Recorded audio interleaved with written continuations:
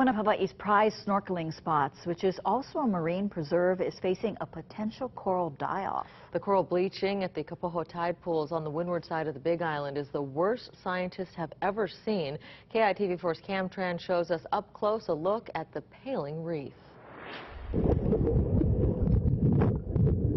Take a dive in the beautiful Kapoho tide pools and you'll notice a dramatic change. You will see kind of like a ghost town. A ghost town because these large clusters of white indicate the worst coral bleaching the tide pools, also known as the Wai'opai, have seen in recent years. We're talking about right now the entire coral colony being bleached, and 80% of coral colonies that exist in Wai'opai tide pools being bleached for the blue rice coral. Dr. Misaki Takabayashi has been studying this reef in Lower Puna for a decade. She says all 10 species of coral that call the tide pools home are undergoing some type of stress. Some, like the blue rice coral, more than others.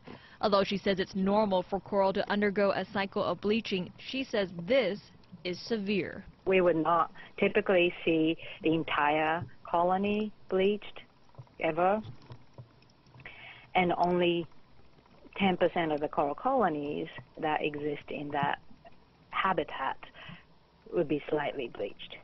The UH Hilo marine science professor says she noticed the spread in late September and blames warmer than normal ocean water as a major stressor. This place in Puna, Wai'opai tide pools, is particularly, the effect gets exaggerated because the warm water ponds within the pools, right? So it doesn't get flushed out.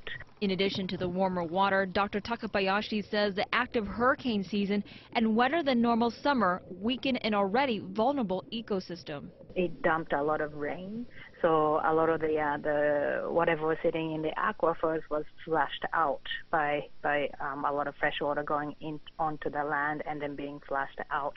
So we saw that brown water right after Hurricane Ana going into the tide pools. Right now, scientists are continuing to monitor and test the water quality and hope maybe some cooler water this winter and less runoff will help the coral recover and prevent them from dying. Cam Tran, KITV4 News.